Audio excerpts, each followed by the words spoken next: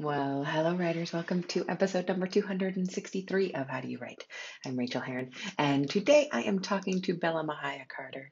And it's one of those interviews, you've heard me do it before, and you'll hear me do it again, where I make friends with the person I am talking to.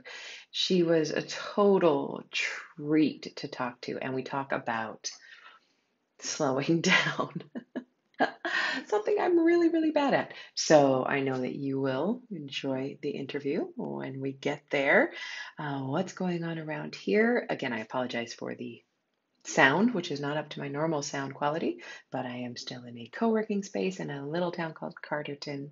And I just can't attach my big microphone here. Plus, it's pretty boomy in here. So if you hear other voices, that's because people are walking around doing things, doing their work. It's a small town, but I'm really kind of falling for it. There was a fire overnight and burned down the grocery on the corner, and I was just so upset. It was as if it was my own little grocery, and this just such a small town, good small town feel. And but tomorrow we go. No, wait, I'm sorry. Today, this afternoon, we get to drive to Wellington, where we have a 3 week stay in an old schoolhouse. I'm looking forward to exploring that. I really hope it has good Wi Fi because I need it. Something that will support Zoom, so I won't have to be in a co working space. That would be ideal. So, fingers crossed on that. Interestingly, when I was writing earlier, I was just doing my morning pages, which is 3 pages, longhand, a la Julia Cameron. And absent-mindedly, I wrote, this afternoon we're going home to Wellington, going home to the place we hope will be our home. We hope we get that house. We will probably know by the time next time I do an update on this show. Hopefully, we will have signed a lease. Everything crossed. If not, we will look for another place, and that will be fine. But I'm pretty excited about home. Last Sunday, we met up with friends of friends in a town called Palmerston North, a couple hours north of here, and had a lovely meal with new friends. And last night, our Airbnb hosts, Anna and Ross, they had us for dinner. They've never had any of their guests for dinner, so we felt very special. And it was so lovely to be sitting at a dining table with them and their grandson Dexter and their friend Fiona, and we just laughed and ate chicken and gossiped and talked about politics in a really intelligent way because all New Zealanders are so well apprised on everything that happens in world politics, including American politics. They know more than I do. And oh my goodness, Anna made a trifle for dessert. Lala has never had a trifle, and actually, we were just talking about that with the other people on Sunday when we were having lunch and how delicious trifle is.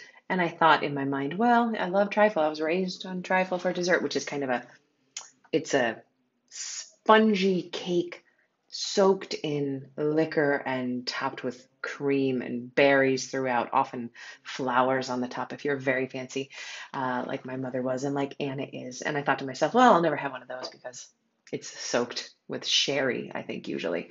And I don't drink. So she made a trifle, and it had come up in conversation that I don't drink, and she made a separate trifle for me that was not alcoholic. And yes, I did have some for breakfast this morning, and it was delicious. Trifle is always better the next day because all the cream is soaked into the cake. Oh, it's just a delightful. Anyway, it just felt so good to be with people who could be friends.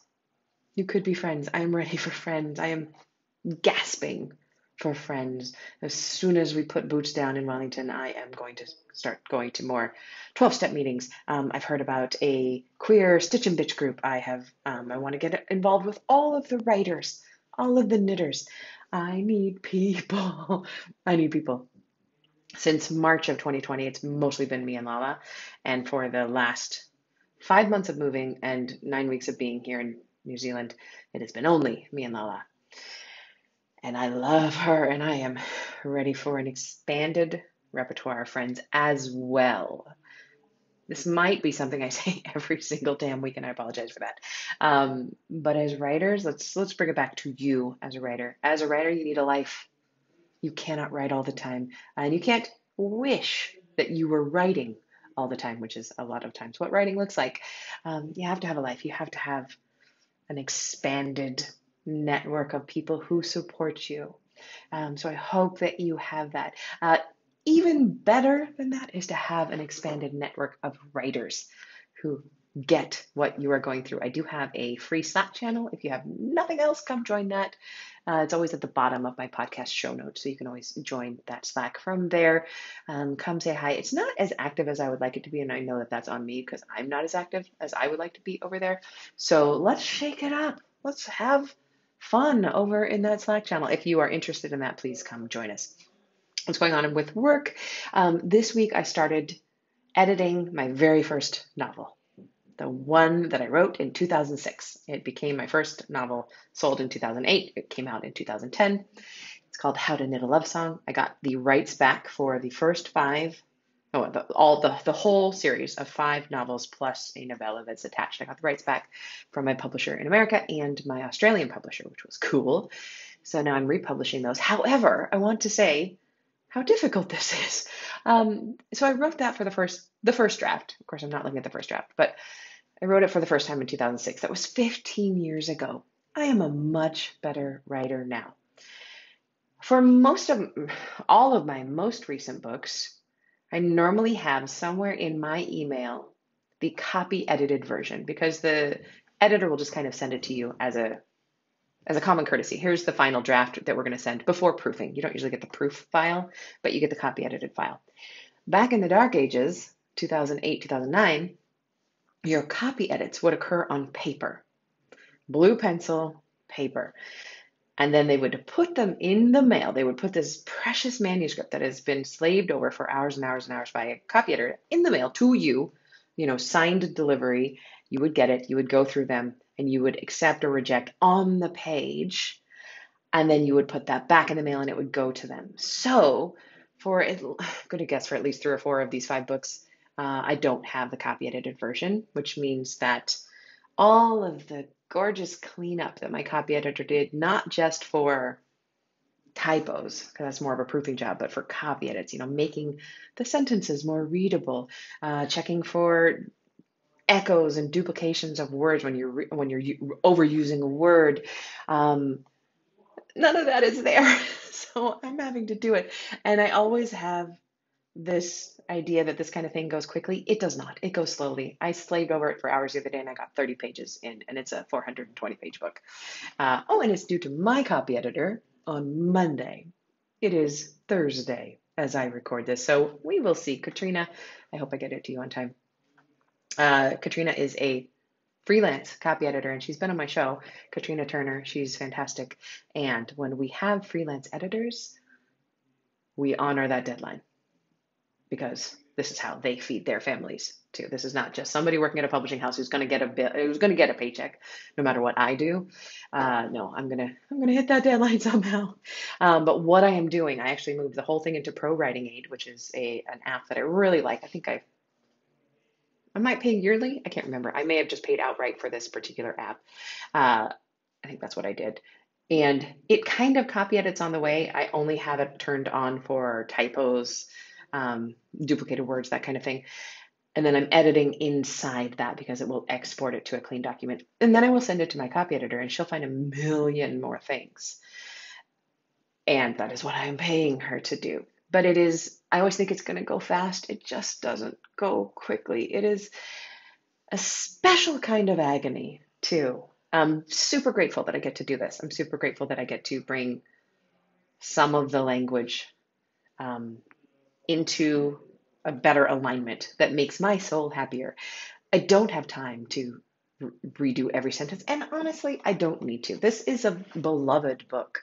It is not my favorite book I ever wrote, but it is the favorite of many of my readers, I think, because it has some big tropes that people really like to read that kind of strokes that, ooh, I want that juicy, delicious some terrible stalker guy plus hot rancher, plus wish fulfillment in a bequest from a will. So all of that kind of fun stuff. People really like this book. I don't need to stress myself out over it so much, and I am enjoying it, and I'm trying to enjoy the process rather than get lost in every sentence that I could make better. I need to remember the 80% rule. I'm going to do 80% of my best. I can't do 100% of my best. I could labor over this 15-year-old book for months, and I absolutely refuse to do so. I'm going to try to do it in 4 days. That is what I am up to this week. I will get back to you next week on how it went. So I hope that you are getting some writing done in some format. 15 minutes before you go to work in the morning is enough to make you a writer. A writer writes. That's all. That's all. Are you writing? You're a writer. Are you not writing? That doesn't make you not a writer. You're still a writer. You're listening to writing podcasts. You know you're a writer in your heart. Just claim that a little bit. Find me online where I live. Tell me how it's going. I'd love to hear about that. And let's jump into the interview. I wish you happy writing. Next week, I hope I have some good news about our rental. Okay, bye, y'all. Well, I could not be more pleased to welcome to the show today, Bella Mahaya Carter. Hello, Bella. Hello, Rachel. Thank you for having me. I'm delighted to be with you today. It's a thrill to talk to you. And a lot of times, what I love happens is when you make the connection before the show, which we have already done. So now we're just like rolling full steam into the interview, having already enjoyed each other's presence. But let me give you a little bio for those who might not know you. Bella Mahaya Carter is a creative writing teacher, empowerment coach, speaker, and author of an award-winning memoir, Raw, My Journey from Anxiety to Joy, and Secrets of My Sex, a collection of narrative poems. She has worked with hundreds of writers since 2008 and has degrees in literature, film, and spiritual psychology. Her poetry, essays, fiction, and interviews have appeared in Mind, Body, Green, The Sun, Lilith, Fearless Soul, Writer's Bone, Women Writers, Women's Books, Chic Vegan, Bad Yogi Magazine, Jane Friedman's blog, Pick the Brain, the spiritual media blog, Literary Mama, several anthologies, and elsewhere. Where Do You Hang Your Hammock? Finding Peace of Mind While You Write, Publish, and Promote Your Book is her most recent book. So welcome. Thank you, Rachel. We're going to talk all things writing today, but so I'm a little bit backed up in episodes right now. So your podcast won't be coming out for a little while, but as you and I are speaking, it just came out last week. Is that right? Came out last Tuesday, June 1st, and June 3rd was my virtual launch, and it was so much fun. And how did the virtual launch go? It was fabulous. I really got to benefit from the people, the authors who I published with She Writes Press, and we have this Facebook community of women authors. It's fabulous. And we pick each other's brains. And when I was completing this book, I knew that I had to include a chapter on the virtual launch because it was 2020 and people were, having to pivot to the virtual launch. And, I got to speak to 3 people and interview them, and I picked their brains, and I got so much good information so that by the time 2021 came around, I was ready.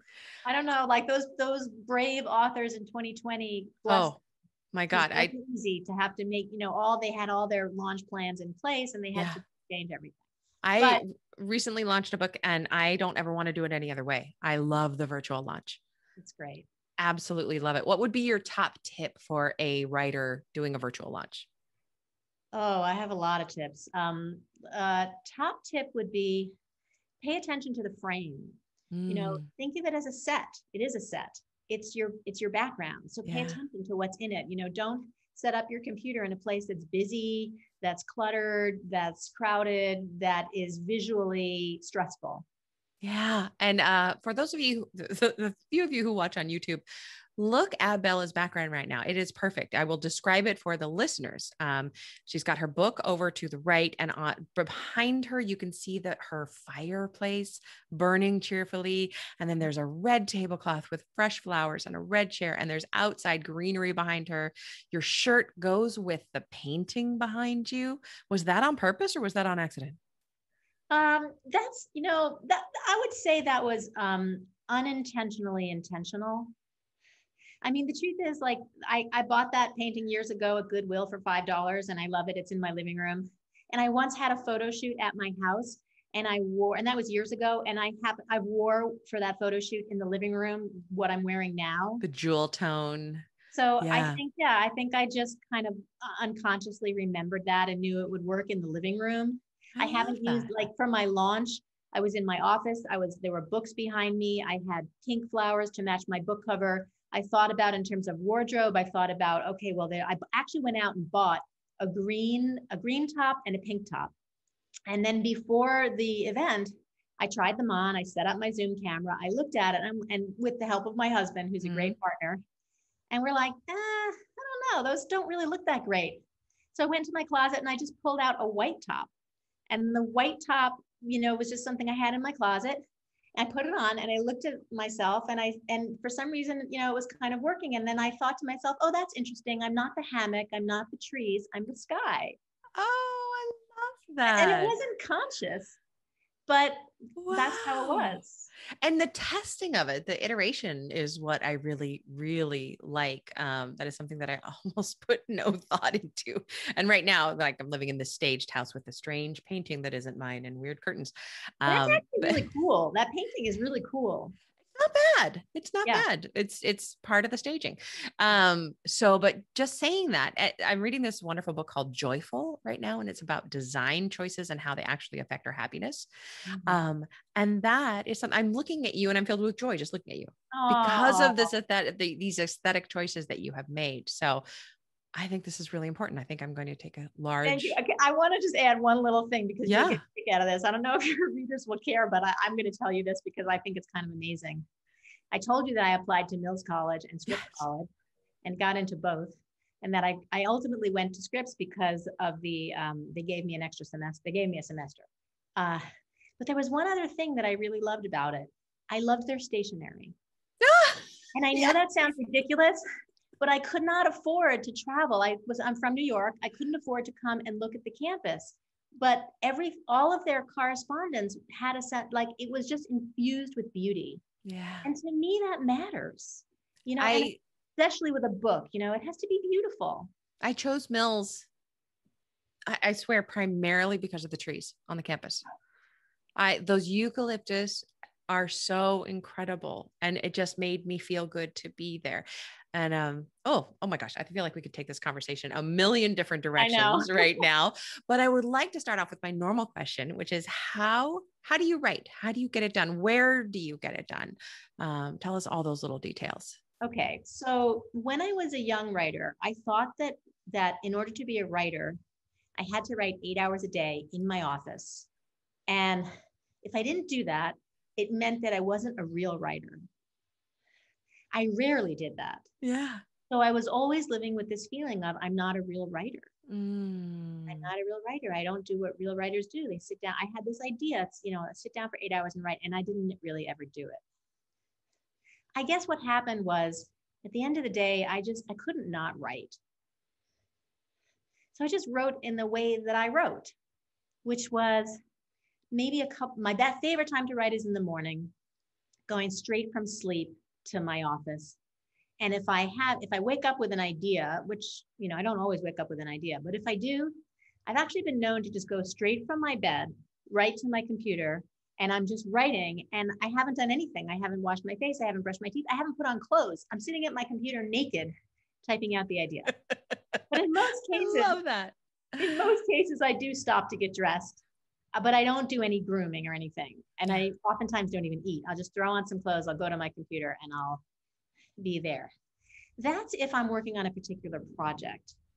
What I really love to do is to come into my living room. I have a little altar. I have a window. You can see the windows if you're watching on YouTube. And there's a view of the mountains, which you can't see in this shot. And I have my journal, and I like to write by hand in my journal because I don't know, there's something about the hand-heart connection that is valuable to me. So I just, I show up to my journal. And if I can show up to my journal in the morning before I've done anything else, I'm golden. It almost doesn't matter what happens to me in the day because I've taken the time, I've prioritized my writing. Now, since I've launched my book, I've had 6 interviews this week. So the priority now has shifted, right? Yeah. So now it's like, okay, I got to set up the shot. I got to get ready. I have to be, grounded. So maybe I'll meditate. I'll get focused. I didn't write in my journal this morning. I did write in my journal last night, which is what I want to say about this question. I know I'm going on, so I'm going to stop, but I just want to say one thing. Don't be rigid about what you think your writing is supposed to look like. Life is fluid. Be fluid. Write when, yes, if you're procrastinating and you're never getting to your desk, then absolutely pick a schedule and make it a very simple thing. Like, I'm going to write for 15 minutes 3 times a week. Set a timer and go. And then if you feel like writing longer, which you probably will, because in 15 minutes, the hardest part is getting started. Yeah. So just sit down and write for 15 minutes. And then if you want to stop, you can, but be flexible. Here's a technical question. What does your screen look like when you sit down at it, when you go straight from bed to the screen? My most successful times when I do this are when I have already shut the email, because I tend to let email live on my desktop. So I make sure that I close it at night, because if I accidentally look at it, I'm sucked in. Yeah. I am now no longer working. I mean, for years, I would go right from my bed to my creative work. In the last 10 years, I'm still in my bed and I'm picking up my phone and I'm looking at my email and I'm looking at Facebook and I kind of feel like that's, I don't know, like I've been soiled in some way, like it feels that way. Yeah. But honestly, I keep my email closed on my computer, and I have a beautiful, like purplish pink background with a gorgeous yellow lotus flower in the middle. And what I love about the lotus flower is that it blooms in muck and mud. And so there's this like something beautiful coming from the depths of ugliness. I love that. That's gorgeous. So that's just a nice reminder. And I try to keep my desktop as clear as possible. When my desktop starts to get cluttered with files, I say, okay, it's time to clean up. I really try to keep that spacious, because that is the first thing I see when I go to my computer. I have been trying to do that also. I have been leaving open a window recently, and I can't remember the exact URL, but people can search for it. It's something like Windows of the World. Have you seen this one? I don't, but I've seen images that have like what I'm imagining that is. It's actual video that people shoot out their windows all over the world. And you can turn the noise off so you can't hear the wind chimes or whatever it is that they're looking at, the traffic. But whenever I walk into my room, it's changed overnight and it's something else. And it's something else, in Paris that somebody's looking out. And or in, Iraq. It's incredible. So it is kind of mind-blowing, but it's also not very interesting. Like, you can look and enjoy, and then you can go write. It doesn't distract me. That's so cool. I'm so glad you explained it, because I had an assumption based on what it sounded like, which was completely false. It's so neat looking. It's so neat looking out. They're not live. They're pre-filmed and then uploaded to this site. That's but cool. It's beautiful. So what is your biggest challenge when it comes to writing? I would say that my biggest challenge when it comes to writing is not writing. Oh my gosh, tell me more about that. Well, unless I'm working on a particular project, I guess what I want to say about that is that I kind of have to write, but I don't, I'm going to get rid of the qualifiers. Kind of, I have to write. Sometimes I don't do it. And I recognize that that's okay as I'm getting older, because I always want, I have the impulse. I don't know if you have this too. I want to record everything. Yeah, me too. I am also a journaler like you are. I have the compulsion to record everything. And I go around the house. Yeah. This is so funny. I have this little basket. I don't know if you can see it in the picture. Yeah.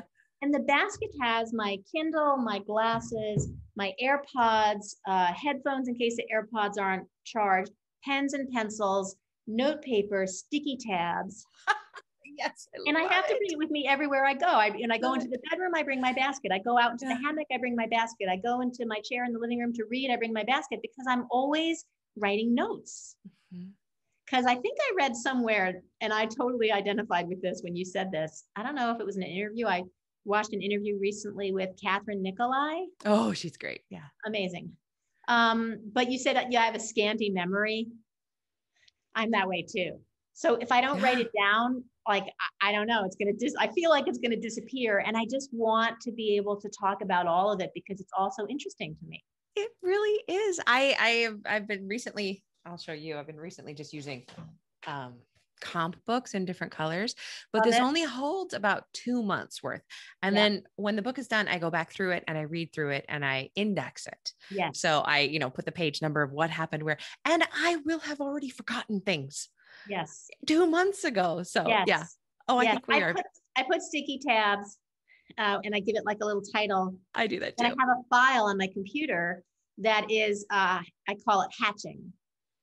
So I'll take like whatever information, like I'll take some information from what I wrote, like I'll look at the tabs, like I might do this kind of regularly, give it a title, give it its own document and put it in this file, in this hatching file. And in fact, not long ago, my publicist said, could you give me some ideas for articles that I could pitch to media? And I actually sat down and I looked at my hatching file and I sent her 40 or 50 ideas. Oh my goodness, that's amazing. And I realized, you know what? This is my next book. And could you have pulled those out of your brain at a moment's notice? Of course not. No way. No way. No maybe way. one, or I could get them 1 or 2, maybe 3. Right. That's really And then I cool. realized, this is my next book. I realized, oh, wow, I didn't realize that all this was going on. That is amazing. Okay. I'm going to actually maybe try that hatchings file idea of putting them on the computer. I've never done that. Yeah. Like if you write, if you go after you write in your journal, if you read through with a highlighting pen and then, even if you, or even if you just like have a list, like a pad, and you just write like, oh, I could explore that. I could explore that. I could explore that. Give it a file, give it a name, and then give it a document, give it a name, put it in your hatching file. It's like, oh yeah, I have something to say about that and that and that and that. Oh, I know that people are leaning in to listen to this. That is gorgeous. Gorgeous. Thank you. I think you're already giving us the craft tips here. But before we get to the craft tip question, what is your biggest joy when it comes to writing? This again, I heard you say this too. So recently, I want to meet you. I think you're so We're cool. meeting each other right now. No, that's true. No, you're right. We are meeting each other right now. I want to see you in person. I would love that too. Which question was it? Joy, your biggest joy. Oh, that's right. Writing. Yeah. So I think you mentioned this. I don't remember where or when, but my biggest joy is being surprised. Ooh, yeah. Like when I'm writing something and I didn't know that something was there. And it just, not only is a surprise, but it's given to me. Mm. So it's like I didn't write it. It's like it came from somewhere else, came from a place that is just much bigger than I am.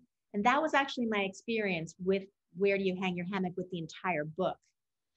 I wrote it in a couple of weeks, 2 or 3 weeks, but I was drawing on 10 years worth of material. Yeah. But it came together so fast. The idea happened years ago when my publisher, Brooke Warner, said, you ought to turn your blog into a book. And I couldn't really imagine why that was a good idea. I'm like, well, people read my blog and why would they, want to, it's like repeat performance. But what I discovered was, I had just finished my memoir and that took 5 years. And I thought, well, maybe, this would be kind of light. This could be kind of light and easy. So I looked at the blog posts that I had, and I had over 200 blog posts. And I thought to myself, wow, that's really interesting. And I noticed that the blog posts, they fit into one of 5, most of them fit into one of 5 categories: dream, nourish, write, publish, and promote. So I started shuffling them into the different categories and I strung them together and I was like, oh, you can't just string together blog posts and expect to have a book. I tried once. It did not go well. Yeah. But then I realized, oh, I just need a unifying principle. I need a theme. And once the narrative of my theme became clear, I was like, oh, now all I have to do is just tie everything to get together with that, fill in the holes, delete the redundancies, and I have a book. That's amazing. So this is usually the last question I ask, but we are very comfortable in doing things out of order here. Tell us more about what is inside this book. What is inside this book? it's really, when you said that, I thought of Grant Faulkner's book, Pep Talks for Writers, which is on my reading list. I haven't read it yet, but I love the title. It's cute. It's a good one for dipping in and out of. It's like just when you need the perfect thing, it'll come up. Well, this is like that in the sense that the chapters are all short and they stand on their own. But there are 87 of them. So there's a lot of them. But the main message that I want to convey in this book is anxiety is not the price of admission to a creative life. And, this book aims to point writers in the direction of their own wisdom, to get them in touch with their own wisdom, and to just give some pointers along the way in these different categories of dreaming, nourishing, writing, publishing, and promoting. And a lot of writers don't like the publishing and promoting part. And what I want to say is, I get it. Like, believe it or not, I'm an introvert too. But there's a way, it's all about perspective. This book is all about perspective. And there's a story about my hammock, which I tell, which talks about that. But, how can you do the stuff that you love to do? How can you bring your creativity to publishing, to promotion? I think about promotion not in terms of, oh my God, I have to get myself out there. Oh, I got these interviews, I got to do all this work. No, I think about it as like, who will I meet today?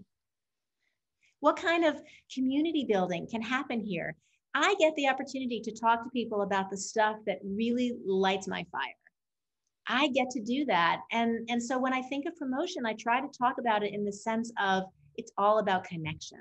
It's all about love. What do you love and who else loves it and how can you share it? And who do you get to share it with? And who, that's the way I think about this podcast and my teaching is that how lucky I am to get to make those connections. As a solitary, introverted writers, we still get to do this deep heart-to-heart connection like you and I are having. You're my new best friend, by the way. So, and it's creative. And it's creative. Like we don't, you can't, there is no secret sauce for publishing or promoting or for any of it. And so the idea is, well, what are the things that you like to do? And bring that. And feel like, know that you don't have to do anything else. You're enough the way you are. Show up and do the stuff you love. And that is plenty. This is incredible. I absolutely love all of this, all of it. Can you share a craft tip with us of any sort? Craft tip. Okay. I have lots of craft tips. You've already given us a couple good ones, but okay. Well, I would say my two favorite craft tips are try writing the same piece from multiple points of view. Write it from the first person. A lot of people, especially when they're first beginning, they're afraid of what they're going to say, especially if they're excavating the depths and, they're really, they're dealing with stuff that's shameful and difficult and all that. They write it in the third person. And I think that's great. I think that's the perfect thing to do when you're trying to access something scary. Write it in the third person, right? You're the narrator, right? But at some point in time, you're going to really want to write that in the first person because you're going to want to claim that whatever it is that happened to you, you're going to want to claim it and own it and know that, you know what, even though I did this thing that I'm really ashamed of, it's okay.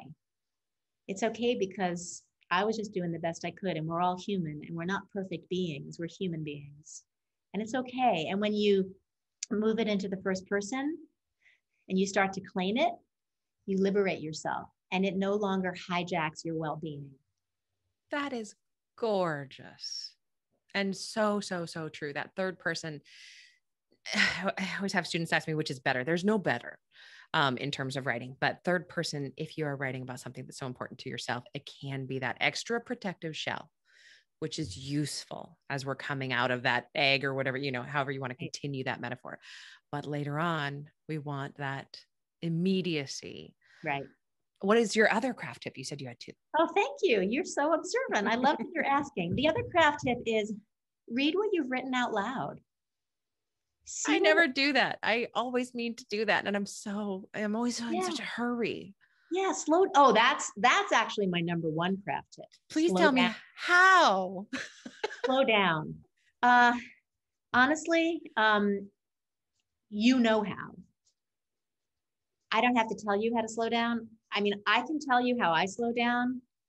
I have some really good strategies because I tend to move really fast. Yeah, me too. My mind goes, and I love what you said. You've said so much wise stuff. You said somewhere at some point in time. Oh, what was it? Can I remember? I just had 4 thoughts in my head at the same time. They all crashed into each other. And crashed. Oh shoot. what was I saying? Remind me. Going fast, moving fast. Going fast. Yeah. So the main thing is to slow down. So to come into some kind of a slow down. Sometimes I can do that by just focusing my attention on my breath.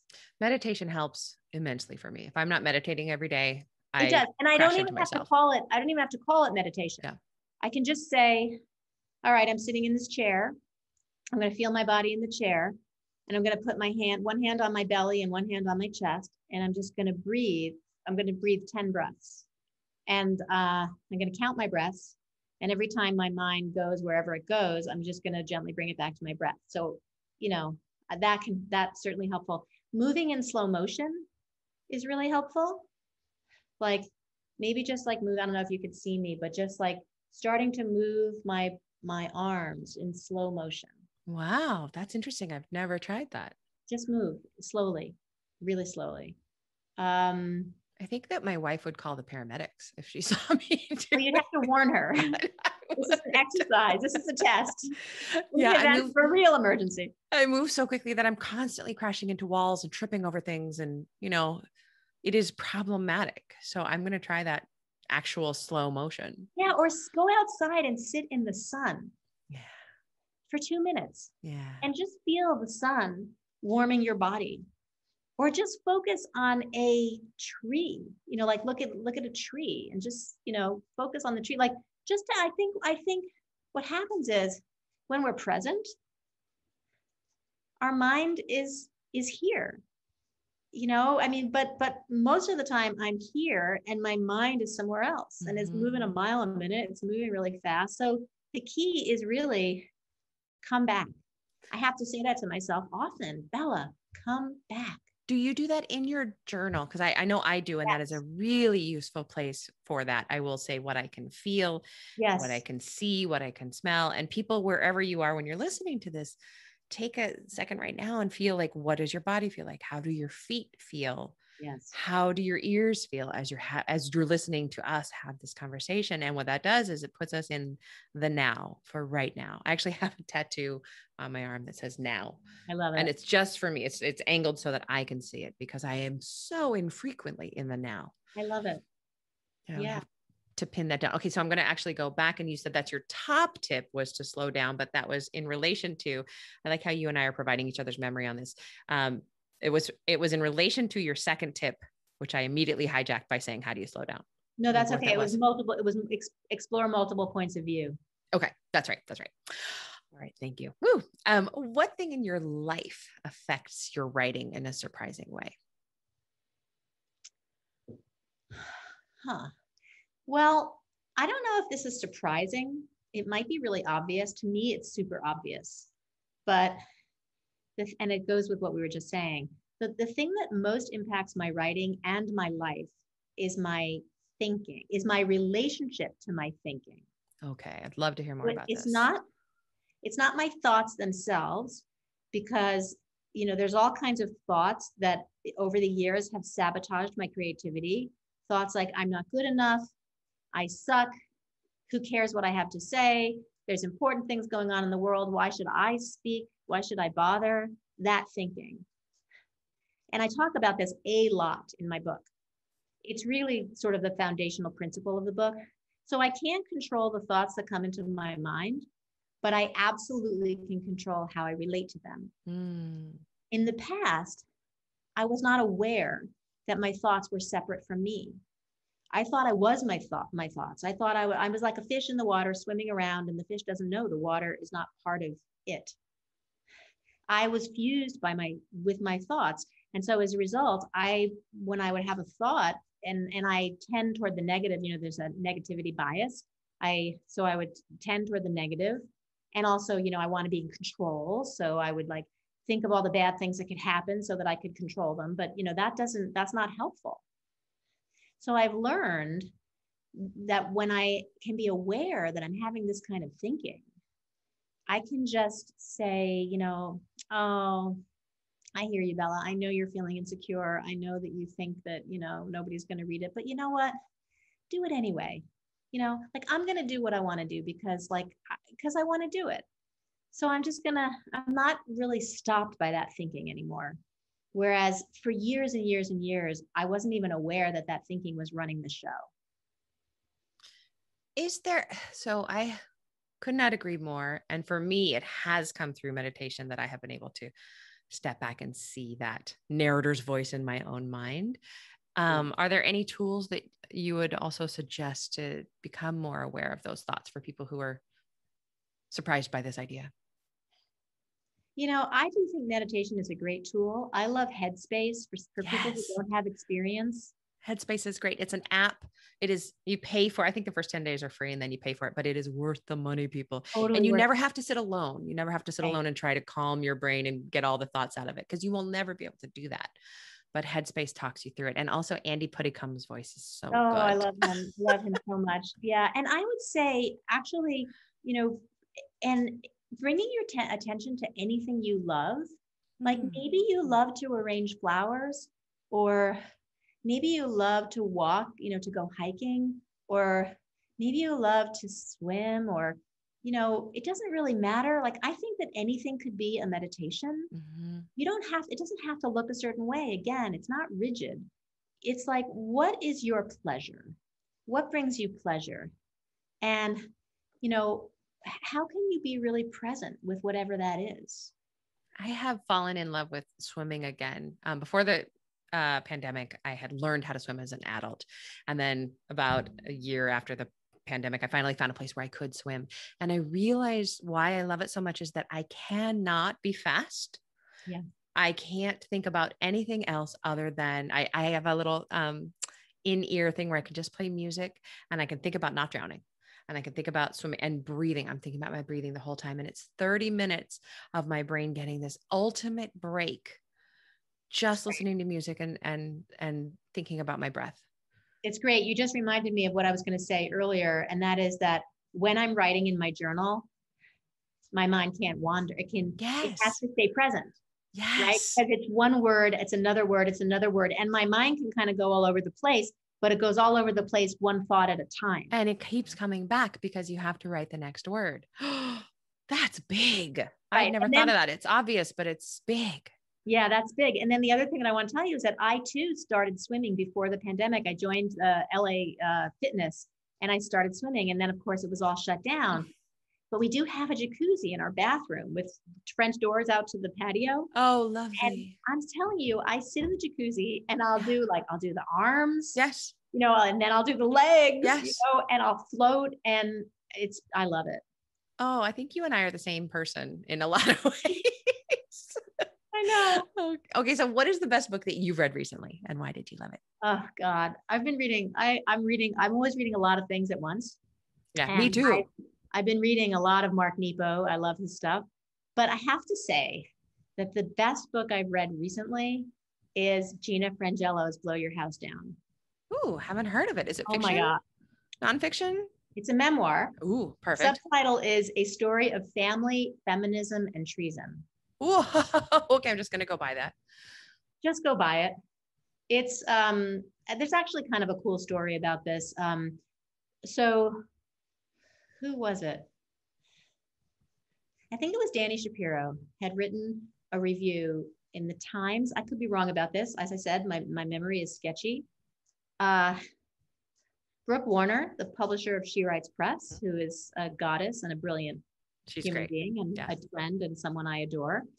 She kind of hopped on the bandwagon with Danny Shapiro and lobbied a criticism against Gina.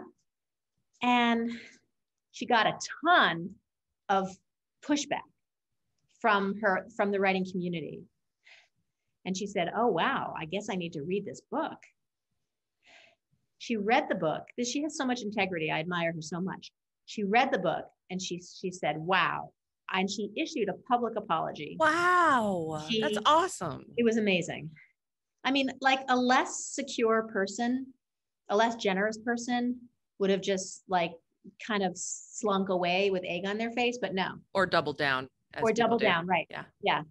She didn't do that. She stood up. She said, wow, I will never comment on a book that I haven't read before, no matter who is trashing it, because this book is effing brilliant. I never say effing. Can I just say it was fucking brilliant? Yes, you could say that. Yes. It was brilliant. And I didn't want to read it because some of the criticism about it was that it was angry. And I don't like when writers are angry, because I feel like when they're angry, it means that they haven't done their work enough to be able to talk about what happened. But I did not feel that way at all. I didn't feel that way one bit. I felt like this woman was so brilliant. Like the way she told her story, it was courageous. It was literary. It was just exquisite. It was everything that I want a piece of literature to be. I cannot wait to read it. It's amazing. Okay. Thank you so much. I cannot wait. That sounds like my jam entirely. It's amazing. Okay. I mean, yeah, it's amazing. Just read it. So now tell us where we can find you out there online. You can find me at my website, which is BellaMahayaCarter.com. My favorite places online are my Instagram and my I do have an author page, but I have to say that my heart is really with my Facebook profile page. Good to know. That is a good place for people to find people. I'm not sure why, but that maybe it's because there's so many people there that I actually do know and love, that like, and I do have followers on my fan page, and I just tend to not be as, I don't know, my heart isn't there as much. And I am on LinkedIn and I am on Twitter, but honestly, I don't get Twitter. I'm one of these people. Don't bother getting it. I haven't really gotten it. So I show up, here and there, but my passion is Instagram and Facebook profile. I'm going to follow you immediately on Instagram. Okay. So I will see you there. Bella, it has been such a heart treat to talk to you today. I am so glad that you were on the show and that now we are friends. And you live in LA? I live in LA. Well, I gotta come through on my way to New Zealand. So maybe I'll hit you up for a cup of coffee or something. Please do. Please do. I would love to have you here. Thank you, Bella. And thank you so much for having me on your show. I love the work that you're doing. I think you're doing amazing things, and I think you're wonderful. Thank you. Ditto back at you. All right. Thanks so much. Bye. Take care.